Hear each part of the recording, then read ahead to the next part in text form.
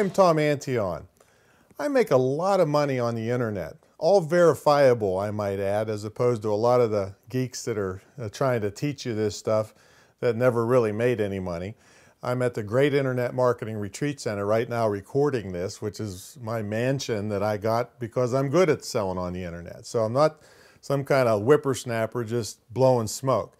What I tell you now about custom shopping carts, you need to take to heart, because I'm a guy that's been doing this since 1994. At the time of this recording, that's 14 years straight selling on the internet, and been around a little bit. But if you're looking for a custom shopping cart, I really think you need to rethink that.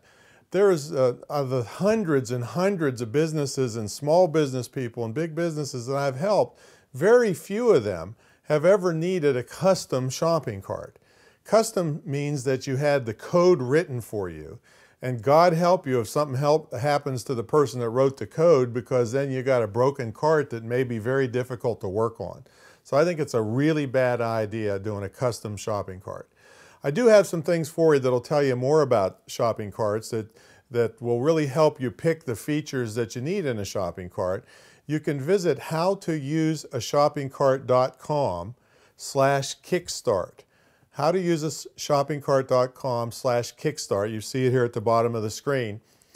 And that's where you can see how, with a off-the-shelf shopping cart solution, you can make a fortune just referring the cart, and the cart has such good features that you can use it yourself if you're not a webmaster. Well, a lot of webmasters just refer carts to their clients, so you can make a fortune there, or you can or you can use the cart for yourself. Now, the cart I use is kickstartcart.com. You've been seeing it down at the bottom of the screen here. Wonderful cart, but the ebook that you get when you visit the How to Use a Shopping Cart site, which again, we'll display it here for you, that will tell you all the kinds of features that you need to have in a small business cart so that you can make a lot of money yourself. And if you're referring this to clients, so that you can teach them to make a lot of money, and you'll be a big hero in their eyes.